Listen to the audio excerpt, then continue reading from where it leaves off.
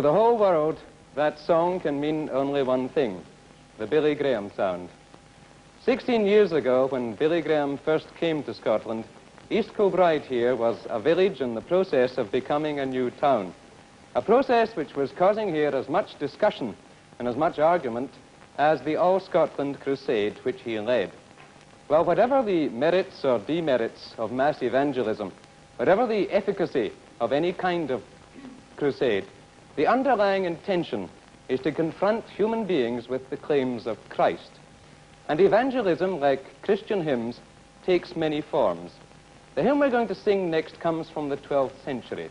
It was written by a man who, as a boy of 8, was orphaned, his father slain in the First Crusade. By Bernard of Clairvaux, Jesus, the very thought of thee.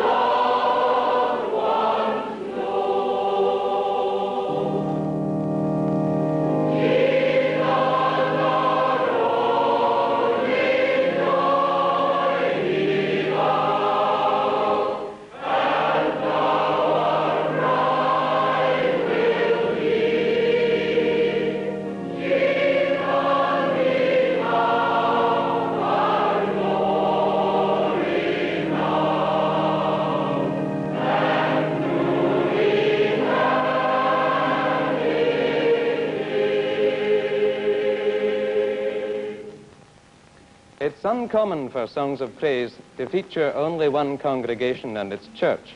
Usually this is a community venture involving the choirs and congregations of several churches.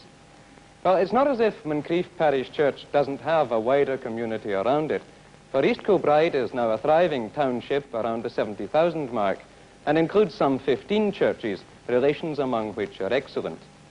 However, such is the pressure of numbers on these congregations, and certainly in this one, that we haven't been able to get all the folk of Moncrieff in here, let alone anybody else. Then again, this church has an unusually evangelistic style, which undoubtedly stems from its minister, the Reverend David McLagan. David McLagan was a history student at Cambridge when he first met Billy Graham, and it was this meeting which in fact started him on the path to this ministry. Naturally then, gospel songs are sung here, but they don't by any means replace the music of the Church of Scotland, music which includes the metrical psalms. These psalms, of course, form a major part not only of the tradition, but indeed of the very soul of our national church. Here, for example, are the magnificent last two stanzas of Psalm 24. Ye gates, lift up your heads on high.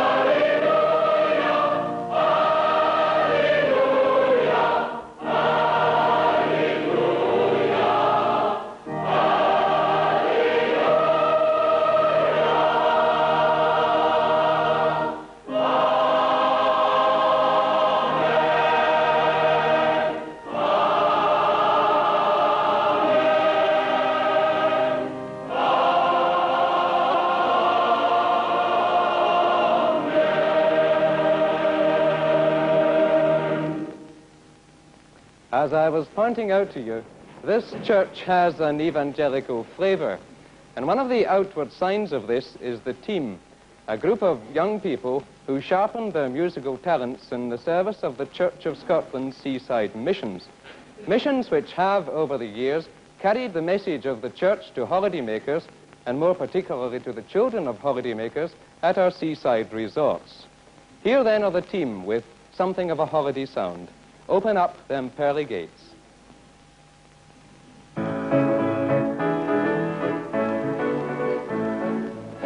Listen, all you people, come take your lessons from me. It's down there the judgment day. Hallelujah, hallelujah. When you hear the trumpet blast, then you know you're home at last. Open up them pearly gates for me. Why don't you open up them pearly gates? Open up them pearly gates.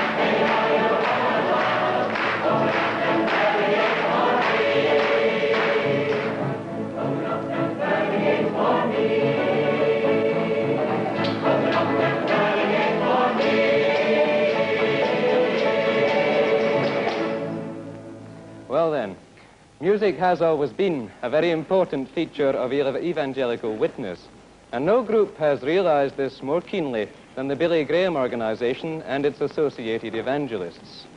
I feel I can express the delight of the congregation here tonight that 3 of these evangelists have flown from the United States to take part in this program.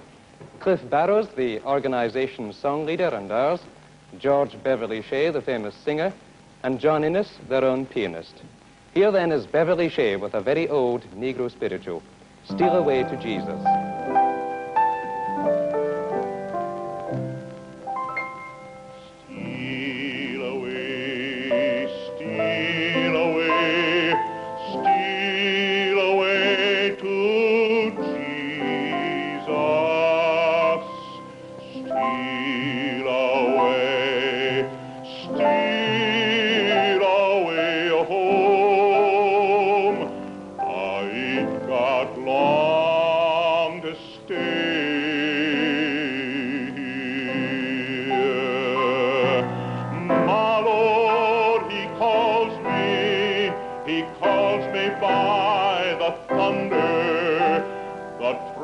Sounds within my soul.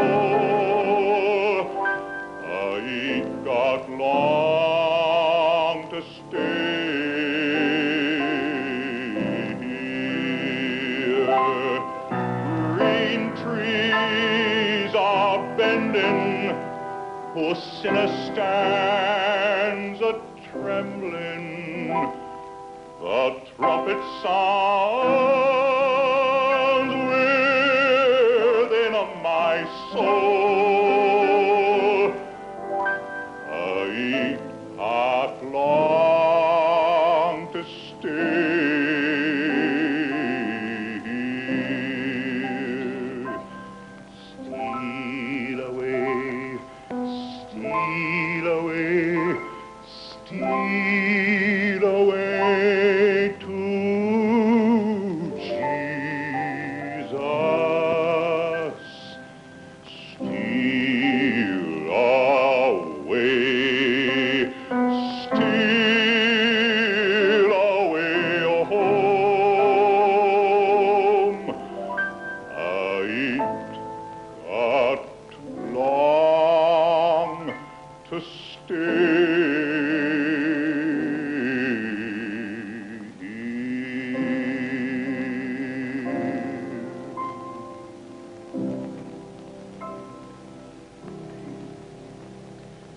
There is an ebb and flow to evangelistic movements, moments of great tide that sweep in converts, and then the lull when so many of them drift back to their old ways, their old apathies. Here's a hymn now by one convert who did not drift back, a hymn which he entitled first, For the Anniversary Day of One's Conversion. We know it by another name, Charles Wesley's, Oh, for 1,000 tongues to sing my great Redeemer's praise. Bye.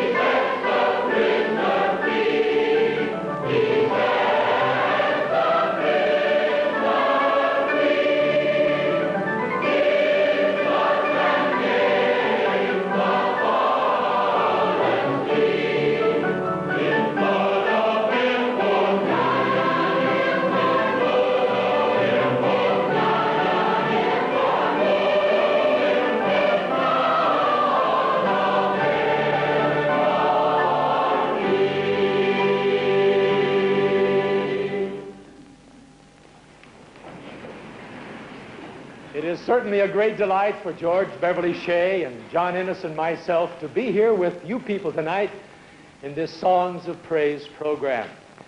My, how you love to sing here in Scotland. And you know, our Christian faith is a singing faith. And when the minister, Reverend David McLagan, who is a good friend of ours, asked us to come, we considered it a great privilege to be here and be a part of this service. We first met Reverend Mr. McLagan 17 years ago at Haringey, when he committed his heart and life to the Lord Jesus Christ, and his life was changed. And he is one of 72 men now who are in the ministry as a result of that crusade. My own personal testimony could be summed up in the words of the psalmist David, who said, "Oh, sing unto the Lord a new song, for he hath done marvelous things. His right hand and his holy arm hath gotten him the victory." And I'm thankful tonight for the song of the Lord in my heart. And you know, there are many songs that express the joy of the Christian's walk with the Lord. We've been singing some of them tonight.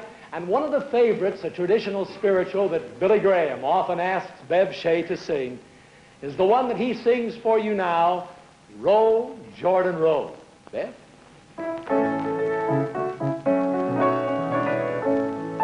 Roll, Jordan, roll, roll, Jordan, roll. I wants to go to heaven when I die to hear Jordan roll.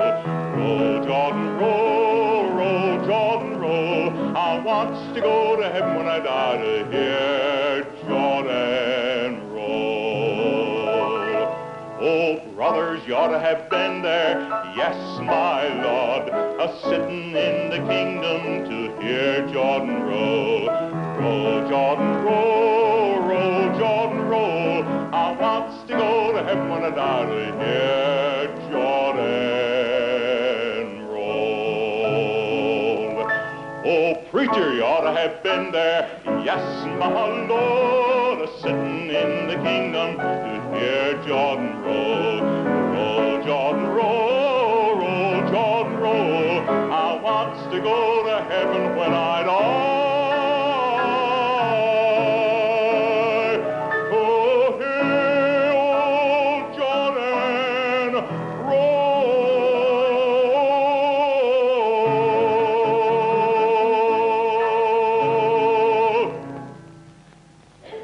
Amazing Grace, how sweet the sound. They were meaningful words, the ones I read in the small churchyard at Olney near London, where the composer of this great hymn of faith was laid to rest. Inside the church, his pulpit.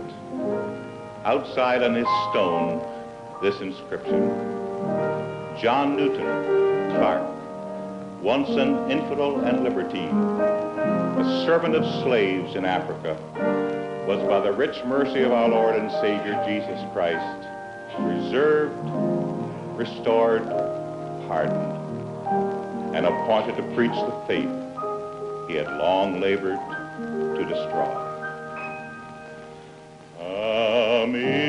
Amazing grace, how sweet the sound that saved a wretch like me.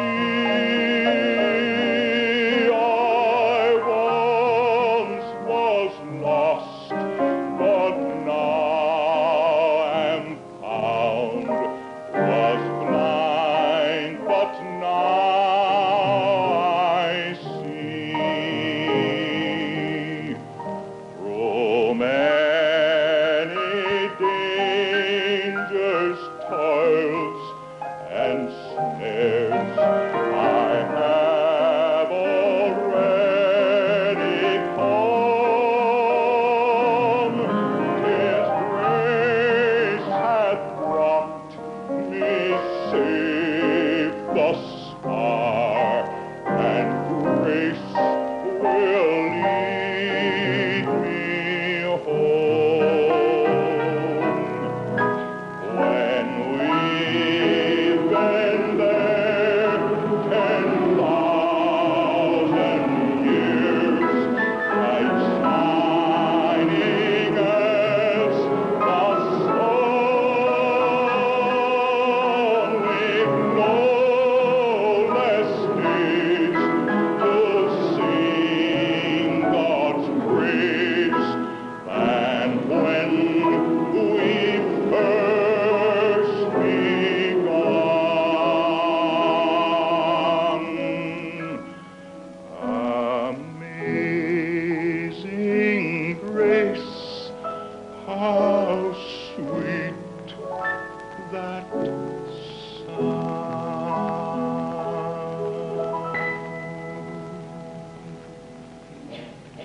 Thank you, Beverley Shea. Since men first started to write hymns, they've used as one of their ideas the army of the Lord. The analogy with warfare, which says that every Christian is a soldier in the army of the Master, fighting beneath the banner of the cross to establish Christ's kingdom in the hearts and minds of all mankind. This is an idea very much to the forefront of the thought and the songs of any evangelistic movement. You can think of William Booth and the Salvation Army. And here again are the team with just such a song. Sound the battle cry.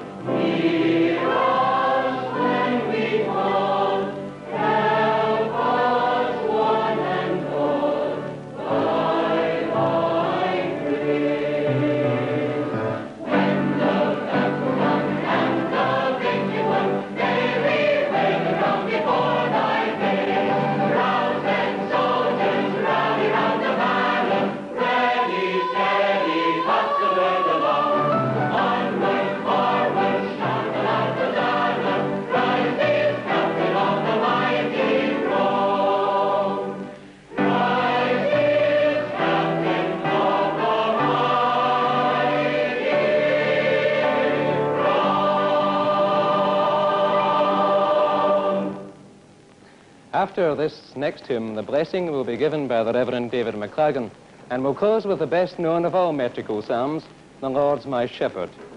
Before that, however, we sing a hymn which has been described as the finest hymn in the English language, a hymn which speaks of the overwhelming wonder of the cross, the love so amazing, so divine, by Isaac Watts, When I Survey the Wondrous Cross.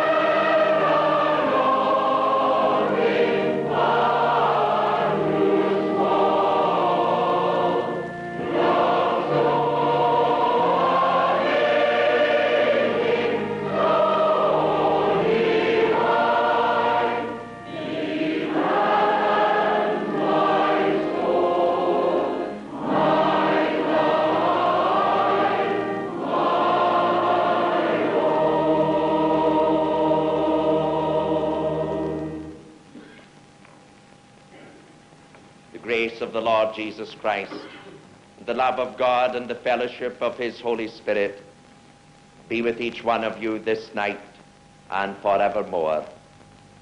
Amen.